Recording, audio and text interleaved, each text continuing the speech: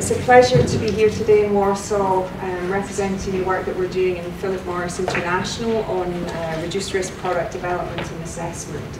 I'm going to talk today about one of our products that's part of a portfolio that we have in development and assessment, and some of which are commercialised already in a number of different countries across the globe. First important point to note, don't worry, you don't need to read all that text. I'm going to explain gently what this means. We call these products reduced risk products, and what we mean by that is these are products that we believe have the potential to reduce the health risks associated with smoking. We're working extremely hard on developing the evidence for each and every one of those products.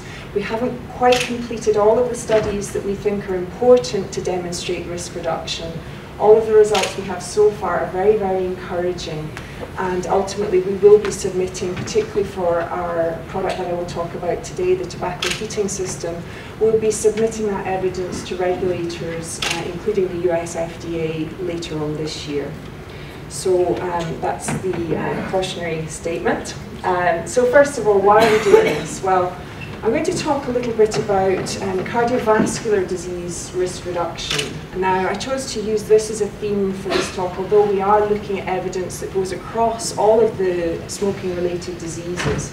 But cardiovascular disease is obviously, in smokers, the highest cause of morbidity and mortality among smokers. So I wanted just to give you a snapshot of the evidence we have related to that disease. Now, obviously, we heard, those of you who were in the Billion Lives premiere last night would have heard a lot of the people speaking about the cause of the issue of smoking is really combustion.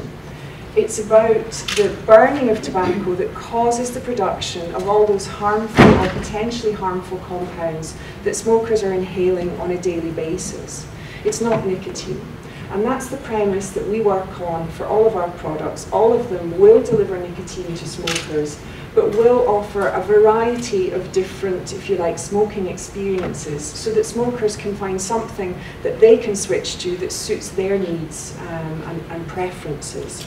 And we're doing this because there are more than 1 billion smokers worldwide, and we believe that there won't be just one single product or one single type of product that's going to suit the needs of every single smoker. So we're working on, as I mentioned, a portfolio approach.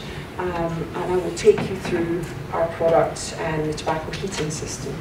So the product works by heating tobacco rather than burning it. So burning happens between 600 and 900 degrees centigrade in a conventional cigarette. If you look at the picture, the red diagram here, that's a diagrammatic representation of the temperatures that you find in a burning cigarette cone. And you can see they're very, very high. The figures there are definitely between 600 and 900 degrees centigrade.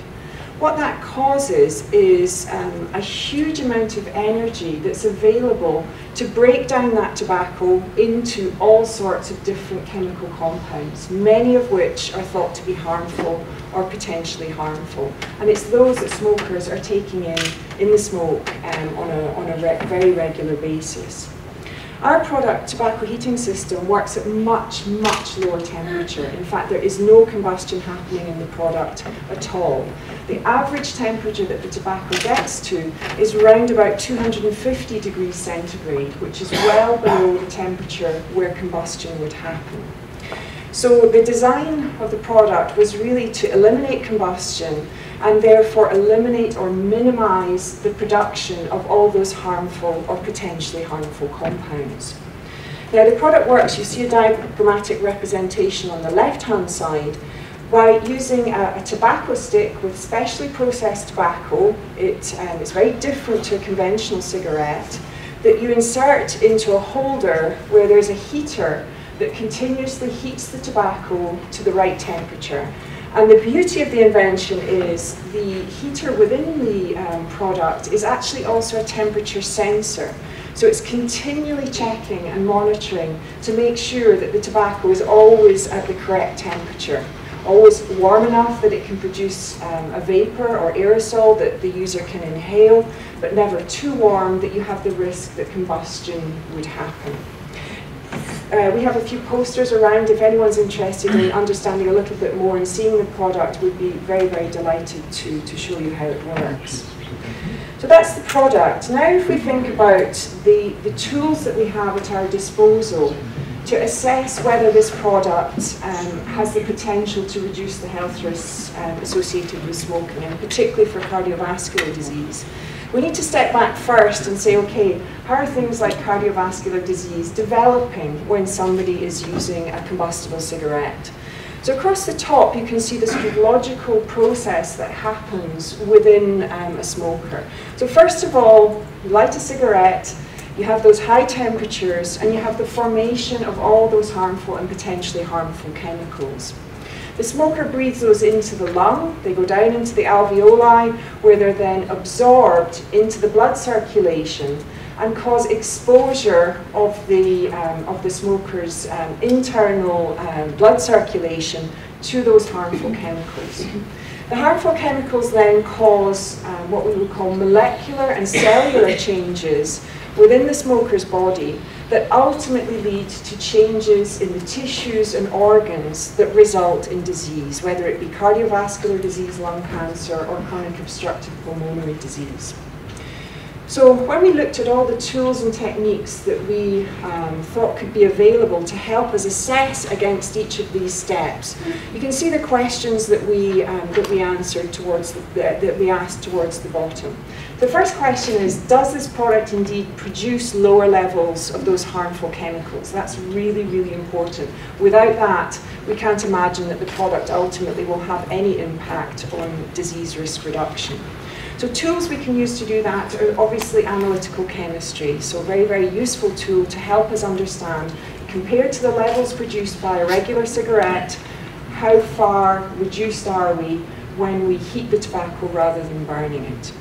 Second step is, do we reduce the exposure of smokers to those harmful chemicals? Because the first step is machine smoking. It's analysis in a laboratory.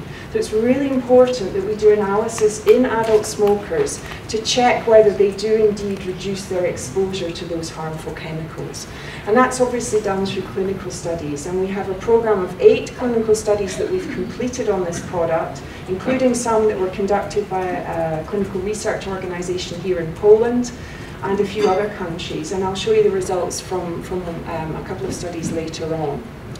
The next thing that we can look at, again, is looking at what is the impact on disease mechanisms, so those molecular and cellular changes that happen in a smoker when they're exposed to those harmful chemicals.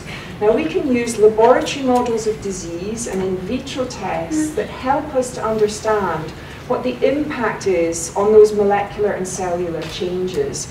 And we have a large program in place that's been going on for many, many years to understand those disease mechanisms and then to understand the impact of switching from combustible cigarettes to the vapor or aerosol from our tobacco heating system. What's the impact on those disease mechanisms? And then finally, if we have a favourable impact on those disease mechanisms, does that lead to favourable changes in disease risk? And there are 2 main methods that we can use to assess that. One, again, is laboratory models, using, for example, animal models of disease to understand whether we see favourable changes in disease risk endpoints in those animals. But then also we can go back to our clinical studies and have a look to see whether smokers who switch to this product actually have favourable changes in their health indicators that could indicate that they will have reduced risk of, for example, cardiovascular disease. So I'm going to take you through a whistle-stop tour of some of the elements that we have been developing, answering each of these questions in our laboratories in Neuchâtel and with clinical research organisations across the world. So the first question is, do we reduce the production, the formation of those harmful or potentially harmful chemicals? Well, this is laboratory tests, and I'm representing years and years of laboratory tests in one very, very simple graph. The way to read the graph is, along the bottom, we can take lists of chemicals that have been designated by different public health agencies as being important to reduce in combustible cigarette smoke because they're thought to be related to smoking-related diseases. So one example is the FDA published a priority list of 18 different chemicals, and we can measure the levels in our laboratory of those different chemicals that are produced either by a cigarette or from the tobacco heating system. On a very regular basis in our laboratories, we're actually measuring a total of 58 different chemicals that we believe are important in smoking-related diseases and are important for our product. And that's the graph you see in the middle. Of those 58 chemicals, 15 of them are carcinogenic, so cancer-causing chemicals. If we measure the levels that you see in conventional cigarette smoke, and we use a reference cigarette called the 3R4F, if we measure the levels of each and every one of those lists of chemicals and represent the level that we see in cigarette smoke as 100%, so that's the red bar that you see at the top, do exactly the same laboratory experiments on the tobacco heating system, you get the bar that you see in yellow at the bottom. So the production of those harmful or potentially harmful chemicals is on average more than 90% reduced compared to the levels that we see in a combustible cigarette. And interestingly, for the carcinogens, they're more than 95% reduced compared to cigarette smoke. So that's really a big magnitude of difference, and that's exactly the position we wanted to be in. We wanted to see very substantial reductions in the levels of those chemicals. So that's the first step. So the next step, this is laboratory machine smoking. We need to understand what's the impact on adult smokers. So this is one study. We've done essentially 4 reduced exposure studies in Japan, in the US, in Europe, here in Poland as well. So what we did is we brought a group of adult smokers into the clinic in this study, and we took measurements of the levels of markers that indicated whether they were exposed to harmful chemicals or not. I'm showing 4 here. We actually have 15 on a poster outside. The ones in red are the ones who continued smoking for the duration of the study. The ones in green are the ones who quit during the study. And the ones in blue are the ones who switched to the tobacco heating system. Now you can see the green and the blue lines are almost indistinguishable in some cases. So that shows you that smokers achieved levels of exposure reduction that come close to the levels seen in smoking abstinence. We also have our disease mechanism studies done in laboratories, and you can see the impact on the disease mechanisms for the reference cigarette smoke on the left-hand side. And that pizza plot, if you like, just shows you there is a big impact of cigarette smoke on disease mechanisms. When we do the same analysis with the tobacco heating system on the right-hand side, you see a very substantial reduction in the biological impact compared to cigarette smoke. The laboratory models of disease, so animal models that can look at disease endpoints related to cardiovascular disease. So this is atherosclerotic plaque formation in a mouse model. You can see that mice that were exposed to cigarette smoke develop a lot of that atherosclerotic plaque. Mice that were exposed to cigarette smoke for 2 months and then went into cessation mode, so then were exposed to fresh air, so the green bar, you see they have a reduction in the formation of atherosclerotic plaque. The switching one, so the yellow one, is mice that were exposed to cigarette smoke for 2 months and then were switched to the tobacco heating system for the remaining 6 months of the study.